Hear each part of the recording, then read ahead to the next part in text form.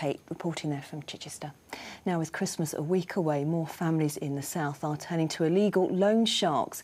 The Office of Fair Trading says more people use unregistered money lenders at this time of year because they promise quick access to cash. Debbie Smart from Kent used one to buy her son's Christmas presents.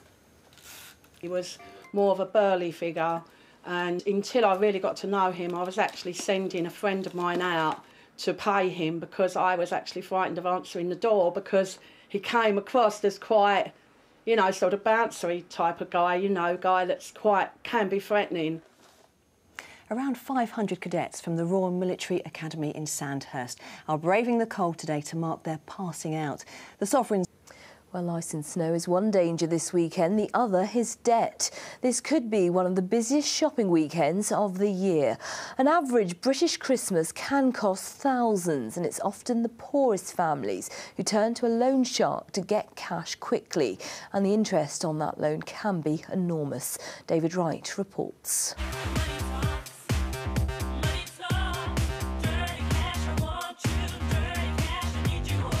Your mission, if you wish to accept it, is to make Christmas as perfect as possible, without upsetting members of your family, eating or drinking too much, or spending too much money. Pretty tough when there's temptation everywhere. The pressure to deliver makes people vulnerable, and that's when the loan sharks start circling and you start gambling with debt. Debbie Smart needed money.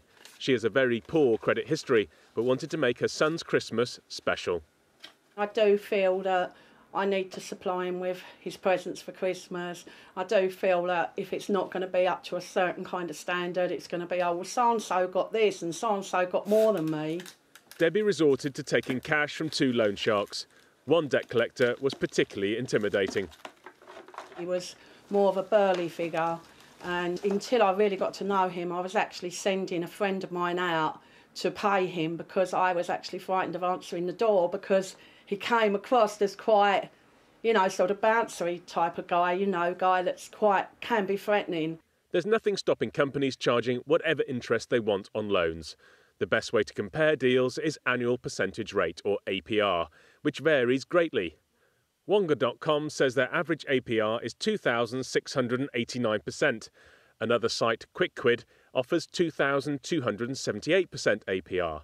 The high street banks are more likely to be under 30%, but they'll be more cautious about who they lend to. Of course, there are more traditional places on the high street where you can liquidate your assets. Pawnbrokers like this one in Gravesend will take something like a watch and give you cash in exchange.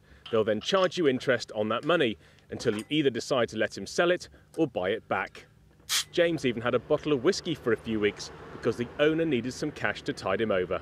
People come in, they feel, you know, embarrassed, and it shouldn't be. You know, say, oh, I hope no one see me come in and all the rest of it. And you know, I'd say, look, I'm not going to bite your head off. They just need a short-term loan just to get through the end of the month, say payday. And you know, there shouldn't be no stigma. Debbie eventually found help with Kent Savers, a credit union and a not-for-profit organisation. They helped her with a loan and a chance to start saving. When people borrow from us, we're trying to help them to change the way in which they're dealing with money.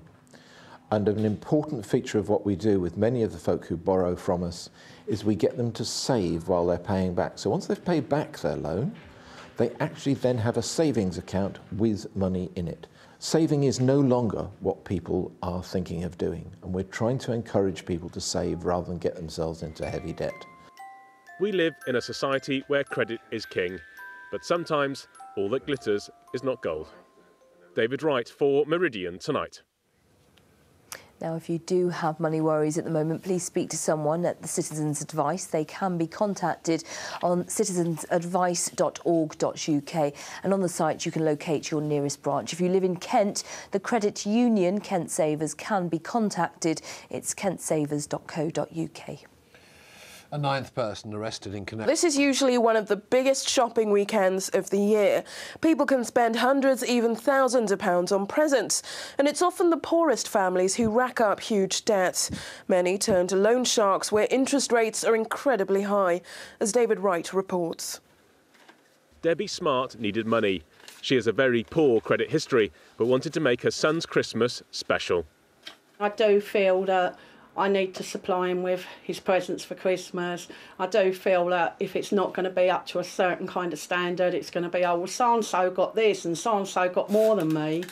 Debbie resorted to taking cash from 2 loan sharks.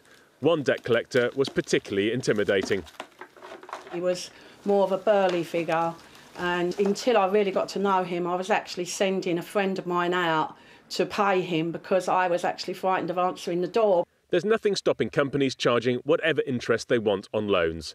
The best way to compare deals is annual percentage rate, or APR, which varies greatly.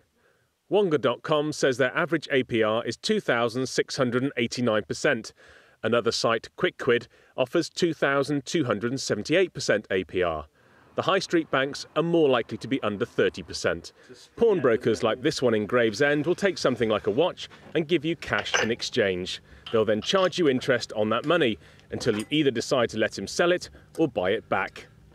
People come in, they feel, embarrassed, and it shouldn't be. They say, oh, I hope no one see me come in and all the rest of it. And I'd say, look, I'm not going to bite your head off. Debbie eventually found help with Kent Savers, a credit union and a not-for-profit organisation. They helped her with a loan and a chance to start saving. When people borrow from us, we're trying to help them to change the way in which they're dealing with money. And an important feature of what we do with many of the folk who borrow from us is we get them to save while they're paying back. David Wright for Meridian Tonight. Drunk drivers in North Kent and